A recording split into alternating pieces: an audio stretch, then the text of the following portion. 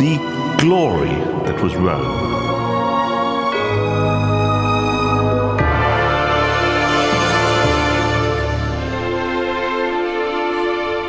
The emperors and generals and senators certainly left their mark on the world, and we know a surprising amount about how they lived. But what about all those other Romans who didn't leave statues and monuments?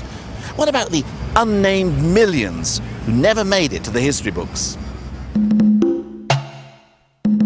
Most Roman citizens didn't live in marbled villas with mosaic floors and central heating. It's just that the buildings of the rich are all that remain. How ordinary Romans lived is, for the most part, unrecorded. Theirs is the hidden history of Rome.